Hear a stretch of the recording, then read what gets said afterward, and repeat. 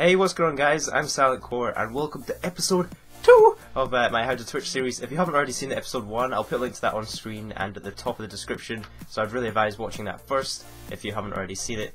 And also congratulations to the 3 people on screen. I've picked these 3 people as winners from the last episode to win an XSplit license each, so be sure to check your YouTube inbox for your code. And I also have another 3 licenses to give away to you guys on this video, so to enter the draw all you have to do is just leave a comment and let me know why you want one, and I'll pick 3 people in the next episode. I also wrote to AVerMedia and told them I was doing this series and asked them if they wanted to support it, and they very kindly gave me a capture card which I'm allowed to give to one of you guys. So there'll also be a click to tweet thing in the description if you want a chance at winning one of those too. In this episode I'm going to be going over equipment, I'm going to be showing you exactly what you need to get started, and I'll also have an Amazon link to everything I mention in this video, so you can check it on Amazon, you read the product descriptions, see what the current price is for just everything I talk about. So before you start live streaming, you'll want to ensure you have the necessary equipment to do the job, and maybe actually invest a little bit of money into it if you want to take it really seriously. First one is a fast computer. If your computer struggles to play the game smoothly alone, it's really going to struggle to be able to play a game and live stream at the same time, so you'll want a decent processor and RAM to run a quality stream.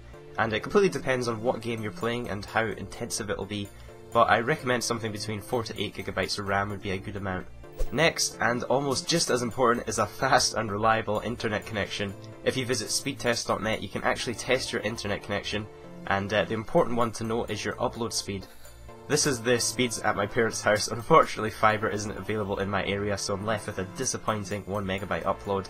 You'll want at least 3 MB upload for a solid stream. However, if your upload is similar to mine, it's not the end of the world. You still can live stream with a slower upload in a slightly lower quality stream, and you can also tweak some settings in your broadcaster to help that. I'm going to be covering this in the next episode where I show you guys in depth how to actually use the broadcasting software. And it's also important to make sure your internet connection is stable enough, make sure it's not disconnecting. Nobody really wants to watch a live stream that keeps cutting in and out. I remember my internet used to have a problem where if anybody phoned the house and the house phone got answered, it would cut off the internet for a few seconds, which was really weird and frustrating, but thankfully that got fixed. Next is some games to live stream, and it's usually not as easy as just picking a game to live stream. You want to do a little bit of research on it first. So if you go to the Twitch directory page, you'll see a list of all the games that are being viewed on Twitch in chronicle order of their concurrent viewers, so that's people currently watching Twitch live. There's a few familiar faces. League and Legends and Dota are usually found in the top 3, but the order is generally decided by what big channels are currently live streaming that game. For example, if Syndicate starts live streaming DayZ, there's a good chance DayZ is going to be a higher spot than its usual orderings. This is the same for many big live streamers. You'll also notice large Twitch channels actually regularly change games. They sometimes play really old games or small fun indie games. Now I would not recommend doing this if you're just starting off. To start your live streaming channel, you're much better off specialising into one game and actually using that one game to grow your audience from there, so do pick your game wisely. It's worth noting that concurrent viewers on a game is sometimes quite a good indication of that game's health, so if you notice a game is always moving down the Twitch charts with less and less concurrent viewers each day, you know that game is probably might be dying out. Next is a quality microphone, and I believe investing in a quality microphone is totally worth it. Watching a live stream with bad audio sound is just really a bad experience. You'll have a ton of options when it comes to microphones, and it's important to get something that works for you. I actually went through a period of buying and returning microphones and headsets until I found the perfect ones that work for me. You'll also have to tweak your audio setup depending on your voice. Some people speak quite quietly and other people like to shout a lot when they live stream, so you'll need to get something that works for you.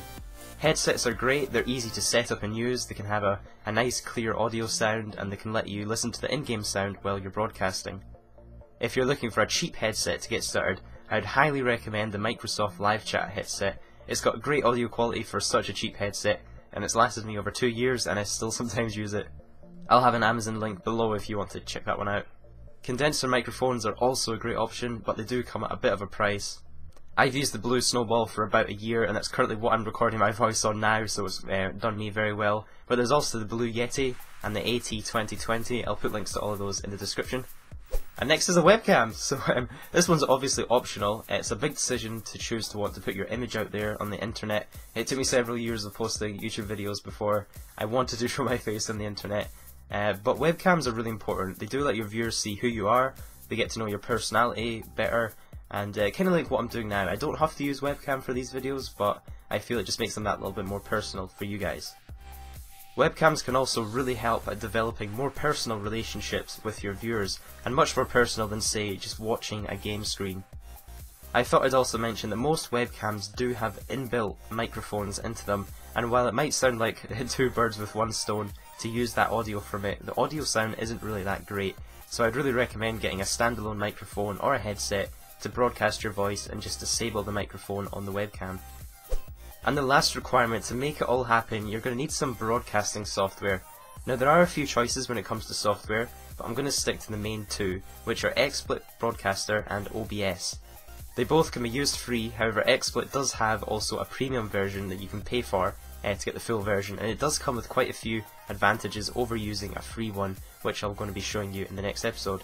Remember, if you want to be entered into the draw to win an XSplit license code, all you have to do is just leave a comment on this video, let me know why you want one, and I'll choose 3 people. You don't have to subscribe or like the video, although that is much appreciated. You don't have to do it to enter.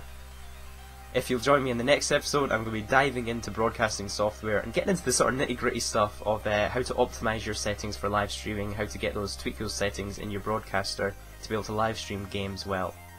Thank you all for watching, I hope you have a great day, and I'll see you in my next video.